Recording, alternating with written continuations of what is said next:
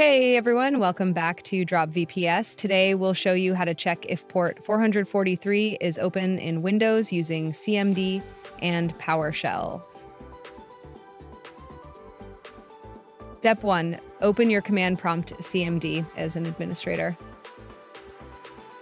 Step 2, in the command prompt, type netstat and find 443 and press enter.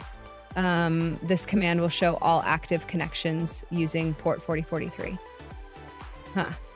Step 3, if you want to check more specific details, you can use PowerShell.